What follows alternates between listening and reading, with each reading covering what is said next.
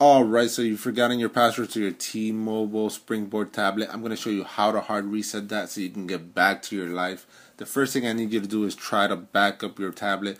Plug it into a computer, plug it into a laptop. Try to back up your files. I'm not saying it's going to work, but try it anyways because this will erase everything. When I say it's going to erase everything, I mean it's going to erase your apps, your pics, your emails. Everything is getting erased, so back up your files.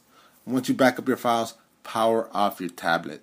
Turn it off completely. If I'm moving too fast for you, please pause the video and then press play when you're ready.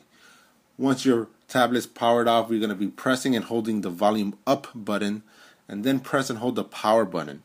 Hold these two buttons, and when the Springboard vibrates, quickly let go of the power button and press the volume down button. Continue to hold the two volume down buttons, and when the green Android image appears, let go of all the buttons.